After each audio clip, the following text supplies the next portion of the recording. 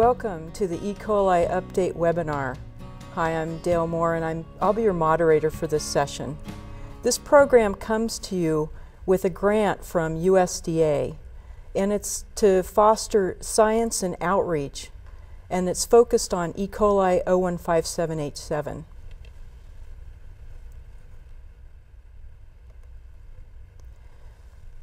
Now, although we've planned this webinar for quite some time, if you've been paying attention to the news, you've been seeing a lot of headlines about E. coli 0157H7, as well as other Shiga toxin-producing E. colis.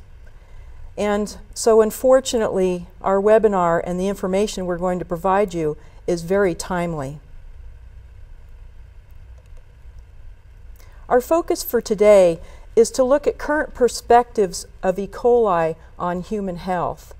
We're also going to talk about STEX and produce and what the role of cattle is in the ecology and epidemiology of 0157H7.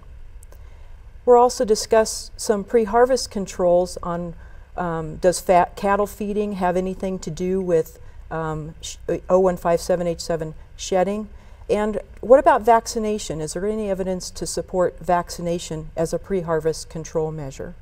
And hopefully you'll stay for the whole presentation, because at the end of the webinar we'll have a panel discussion that might get quite lively. I want to introduce all of our speakers before they get started.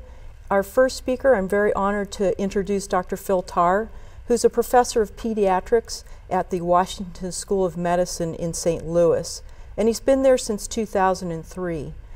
Before that, he was at University of Washington and the Seattle Children's Hospital, and over the 23 years of his tenure there, he and his team worked on 0157H7 and its link with hemolytic uremia syndrome in children. Our second speaker is going to be Dr. Jeff Lejeune. Dr. Lejeune is a professor at The Ohio State University College of Veterinary Medicine, and he was at WSU in the past as a resident and a graduate student in the diagnostic laboratory, looking at the ecology and epidemiology of E. coli 0157H7. Right now, Dr. Lejeune's research is focused on pre-harvest controls for not only E. coli coming from animals, but also produce. Our third speaker is our own Dr. Tom Besser. Tom is a professor in the Department of Veterinary Microbiology and Pathology here at the College of Veterinary Medicine at WSU. His focus is in food and waterborne diseases, and particularly animal reservoirs for diseases like Salmonella, E. coli 0157H7, and Campylobacter. And he's also looked at antimicrobial resistance. And our final speaker is Dr. David Smith. He's a professor of veterinary science in the Veterinary and Biological Sciences Department at the University of Nebraska-Lincoln. His focus is as an epidemiologist in food safety, and he primarily looks at pre-harvest controls at the beef realm. He spent a little bit of time looking at E. coli vaccination, and we'll be talking about that today. So I'd like to acknowledge Washington State University Extension, also our full partner in this, University of Nebraska-Lincoln, and then also thanks to Iowa State University for pushing out this signal to those of you in the audience. I want to thank you ahead of time for participating in this webinar and for your attendance. I will turn the podium over to Dr. Phil Tarr. In the 22 years that I've been working with Tom Besser on this problem, we've learned a lot, and regrettably we still have a lot more to learn. And I think this is an excellent forum for bringing in the diverse constituencies that are going to have to address the problem of food and environmental microbiologic safety. All right, E. coli 0157H7 is a rare infection. The Centers for Disease Control has conducted very good population-based incidence surveillance via the FoodNet system. And the incidence is about 0.9 cases per 100,000 people per year. This really translates to 3,000, 4,000, 5,000 cases diagnosed in the United States per annum. If one calculates the typical hemolytic uremic syndrome rate, based on the fact that about 90% of these cases occur in children under the age of 18. There's about 500 to 750 cases of HUS per annum in the United States. Now, this is a really rare infection. Physicians taking care of children and adults are not likely to see very many of these cases in the course of a career. So rare infections, rare events need good systems, good protocols, and good vigilance in place before the infection occurs. And based on that, I'm going to discuss how I believe in 2011 we can optimally diagnose this infection, how we can improve the outcome from E. coli 0157H7 infections, and by extensions from infections with other sugar toxin producing E. coli, and also address some misconceptions in the process. Now, on this next slide, this is the motif of these illnesses. Time is not on your side. In the vast majority of medicine and the vast majority of pediatrics, one can afford to evaluate a patient and see how things play out over the next several days. Not with E. coli 0157H7. Children and adults rarely present until the diarrhea that they experience with this infection turns bloody. It'll turn bloody about 2 or 3 days into illness. By day 5 or 6, kidney failure, as demonstrated on this slide of a biopsy, is already established.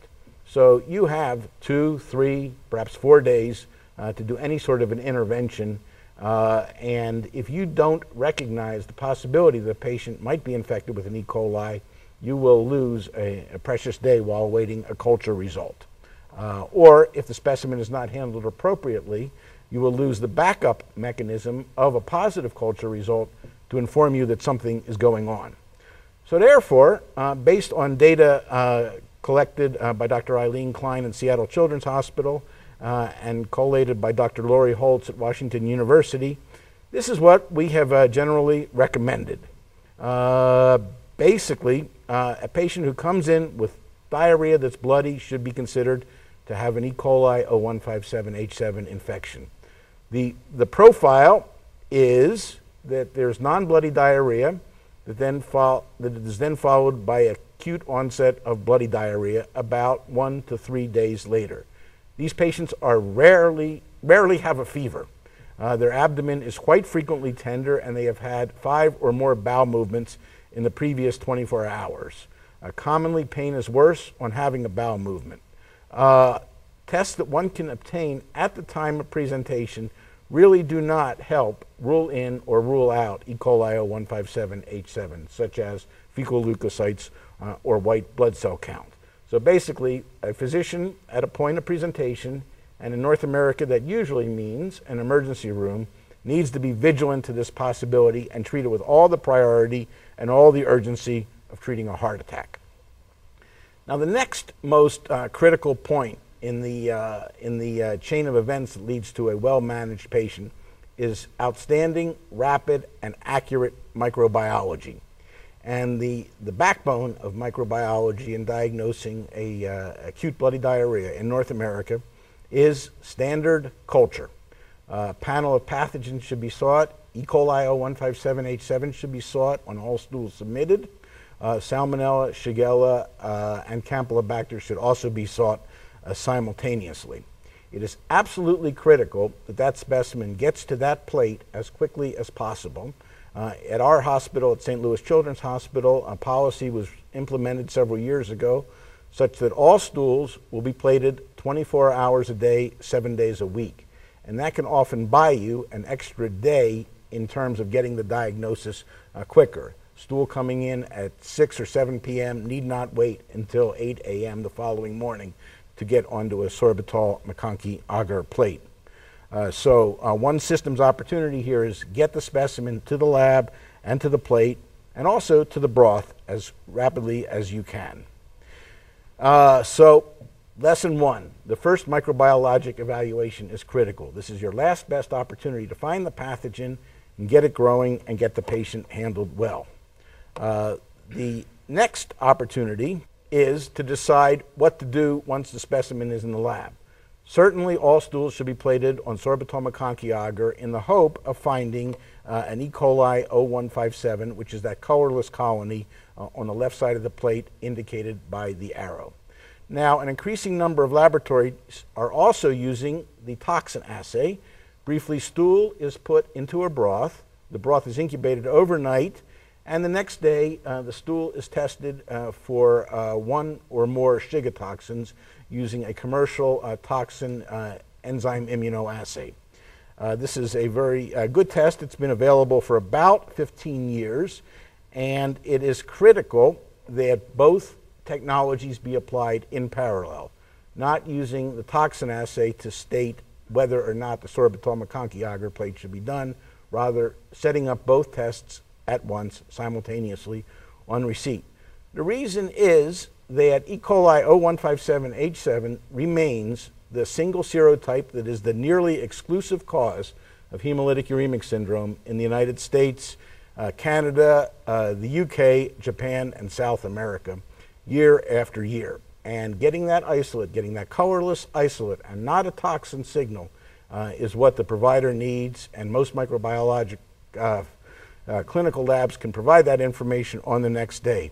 These are a variety of references that demonstrate for the past 25 years, E. coli 0157H7 remains the predominant and near exclusive cause of diarrhea-associated HUS, at least in children, worldwide. Therefore, one must get that organism as quickly as possible.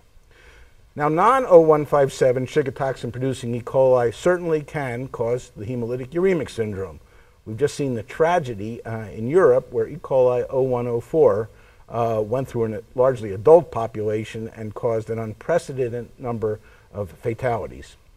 Fortunately, we have not seen this pathogen in the United States. We may or may not ever see this pathogen. We need to be vigilant for this organism and similar organisms. But overall, HUS remains the predominantly caused by a single serotype 0157H7. One study published about 10 years ago from the Centers for Disease Control was an outstanding effort to look nationwide at HUS. This group found E. coli 0157H7 was predominant and did find from 5 patients non-0157 Shiga toxin producing E. coli. 4 of those patients were also tested via their blood for antibody evidence to E. coli 0157H7, and 3 of those 4 seem to have been simultaneously or recently infected with E. coli 0157H7.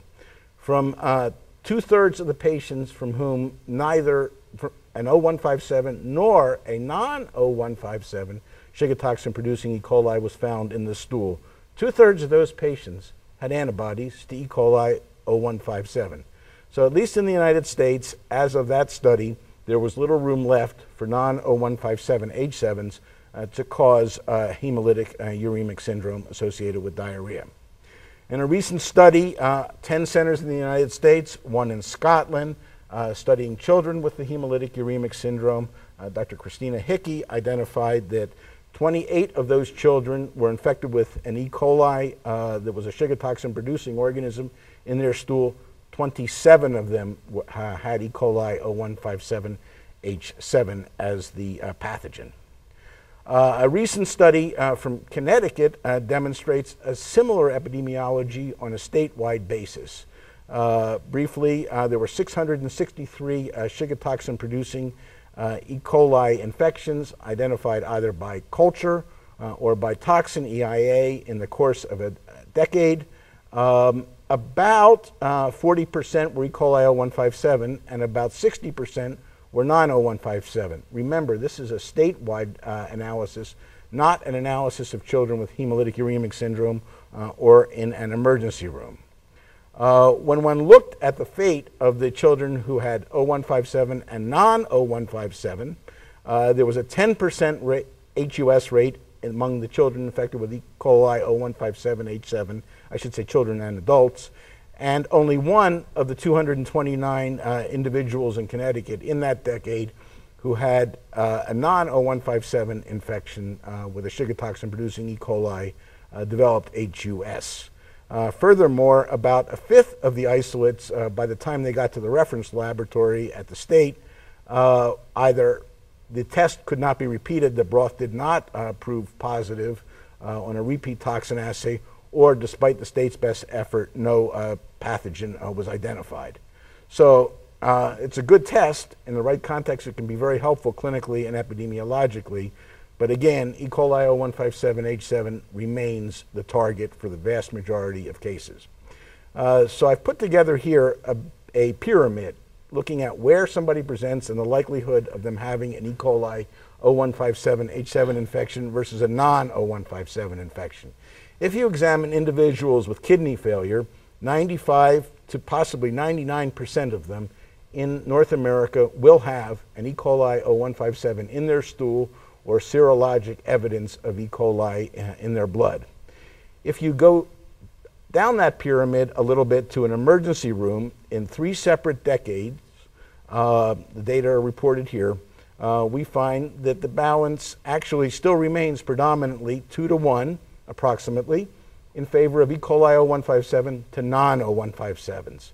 However, once one goes to a statewide surveillance, such as Montana in 1998 to 2000, or Connecticut in the past decade, that ratio flips. 0157H7 is about 1/3 of the isolates, non-0157s, as one goes down this acuity and pyramid, predominate. So again, 0157H7 remains the pathogen that is most likely in North America and Europe, much of the world, to seriously injure a child's kidney, actually to cause epidemics, hospitalizations, and serious complications. There should not be any delay in trying to find this organism. Now, there's a lot of appeal to doing toxin assay screening, and I think it's a great idea to do in parallel with sorbitol macaque agar plate microbiology.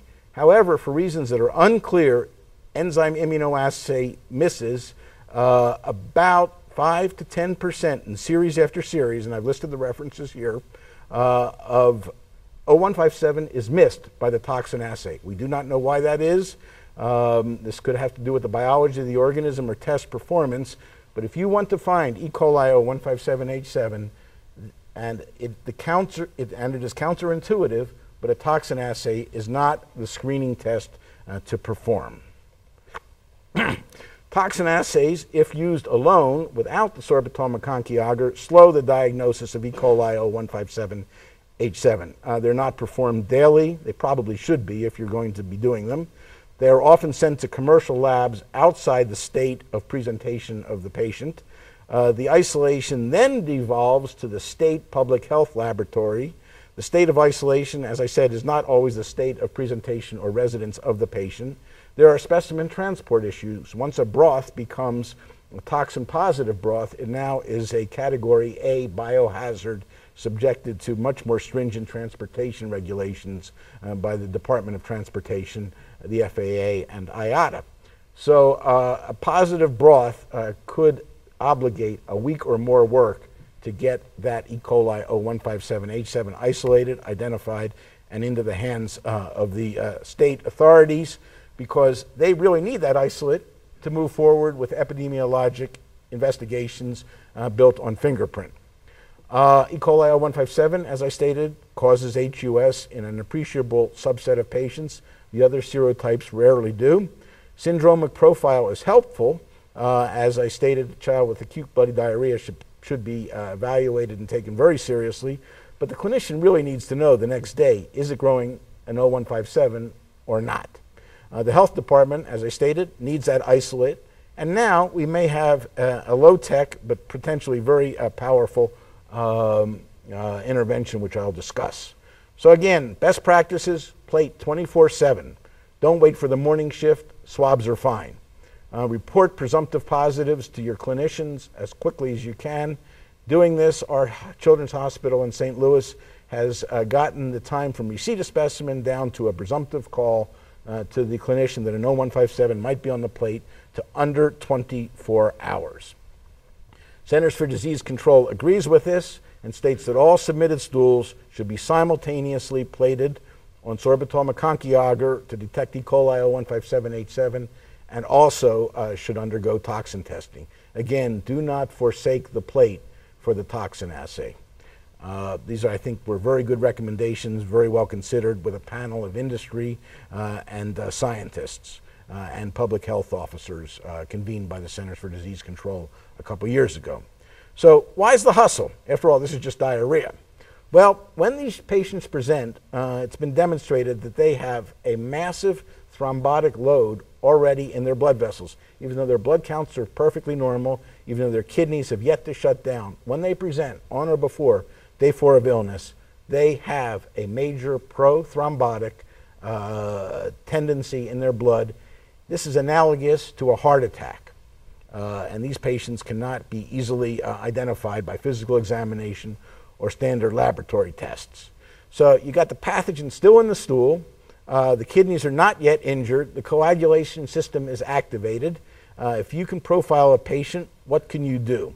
Well, first you should admit and isolate them. Dirk Verber, when he performed research in the UK, demonstrated that this low-tech approach, get these children out of circulation, was a terrific way to prevent secondary cases and hemolytic uremic syndrome in the community. The children who present are excreting, at the height of their illness, 10 to the 8th to 10 to the 9th E. coli O157H7 per gram of stool. Over the next several days, that excretion burden will go down and they will become less of a threat to the community. But on presentation, they should be admitted and isolated with contact precautions. Dr. Craig Wong, about 10 years ago, published a paper demonstrating the risk of giving antibiotics on presentation. Those data still hold in an extended study he has performed. In a recent study published by Dr. Kirk Smith's group from the state of Minnesota, also suggested that antibiotics are a risk factor for developing hemolytic uremic syndrome if given to patients with bloody diarrhea.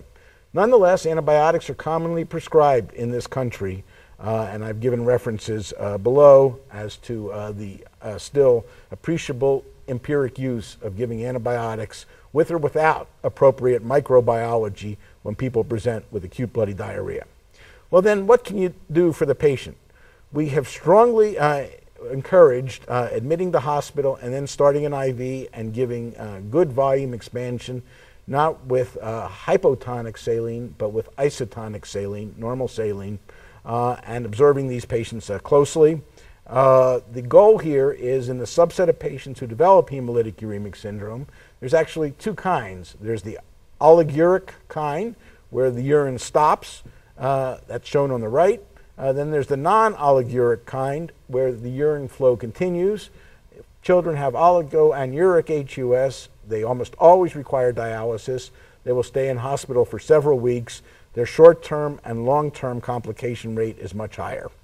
A variety of papers listed here attest to the fact that it is better to continue urinating during kidney failure than not to continue urinating. So what variables were associated with good outcomes? Dr. Julie Ake published a paper about 5 years ago that suggested that that an IV being started early in illness was associated with a good outcome if a patient develops hemolytic uremic syndrome.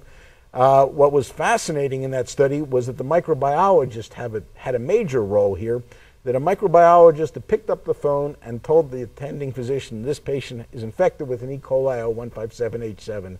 If that patient went on to develop hemolytic uremic syndrome, that phone call, that early in illness phone call, was associated with a much better outcome. For that reason, we strongly encourage, again, sorbitol meconchiagar plating, expeditious analysis of any resulting colony. Dr. A then demonstrated that volume was the biggest determinant. It wasn't so much the phone call, but it was bringing back the children and giving them a good intravenous volume expansion, and the data are in the referenced article here. This study was repeated by Dr. Hickey at Washington University in 10 centers in the United States and 1 in Scotland, and she found the same data. This work was considered sufficiently significant for the editor of the journal to release this paper early in the hopes that it would affect practice during the still current HUS season. So again, every second counts when a patient presents with a possible or a definite E. coli O157H7 infection. This is not something that you can say, come back tomorrow and we'll see how you're doing. And systems, people on this phone, people on this webinar may have a role to play here. Specimens should be gotten to that plate as quickly as possible. Don't wait for a stool necessarily. A swab is just fine. When you get a colorless colony in a microbiology laboratory, if it's big enough, do an agglutination assay on it and pick up the phone and call the requesting physician and say, this could be an E. coli 0157H7. Microbiologists call with a gram-positive coccus growing in a blood culture. They don't necessarily know that it's a staph, a strep, or a pneumococcus. Doctor needs to know what is happening in the microbiology lab. This cannot afford to wait until the next day in determination of the H antigen and confirmation that it is an E. coli. And finally, physicians and microbiologists have a role to play in getting the information about definite cases, any observed clusters of cases, and getting that isolate to the appropriate local health department. Even if your state allows you a week to report a positive, as some states still do, just pick up the phone and get that illness reported. I strongly discourage physicians from doing aperture epidemiology, but I strongly encourage them to getting the health department involved as quickly as possible. So to summarize, patient might have an E. coli infection, hospitalize them, hydrate them intravenously, hold antibiotics, and notify the health department. Thank you very much.